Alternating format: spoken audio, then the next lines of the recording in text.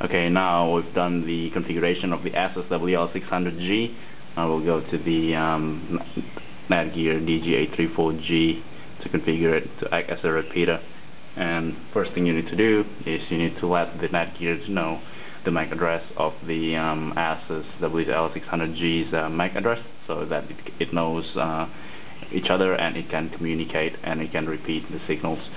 So the first thing you need to do now is you go to the advanced wireless settings on the left hand side from the home page.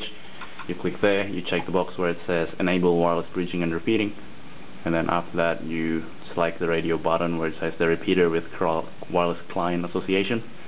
The local MAC address field is already pre-populated within NETGEAR's MAC address. What you need to populate is the remote MAC address 1. You populate that using the ASUS MAC address. And now the second step, you go to the LAN IP setup. You don't want both the NETGEAR and the ASUS to act as DHCP servers. You only want the main access point to do that, which in this case is the ASUS.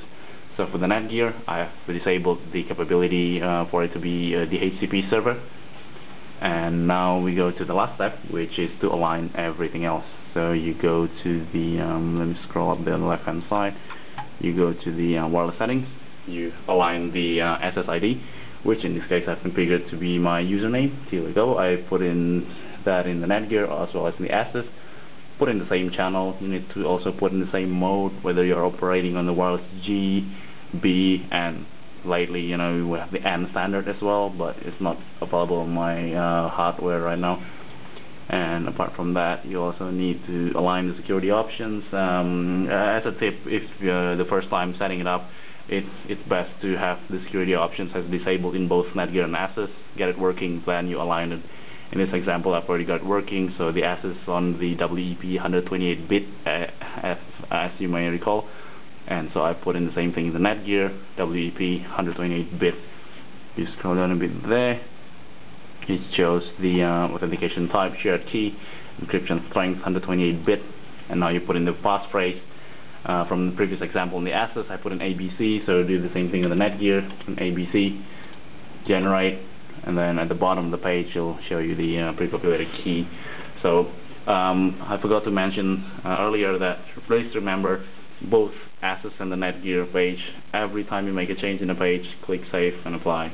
Make sure the settings are all changed, and then once you've done everything, you restart both routers, and then make sure you apply the WEP authentication password and settings to all of your wireless desktop and laptops, and then after that you test.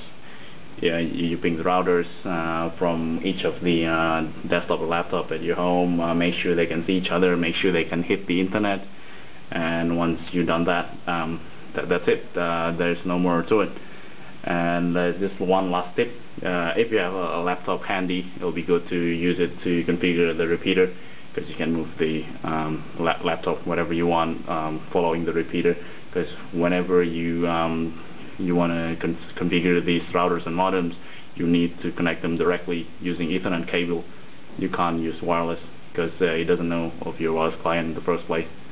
Okay, so that's the end of the video. Do post questions if you have any, and yep, thanks for watching.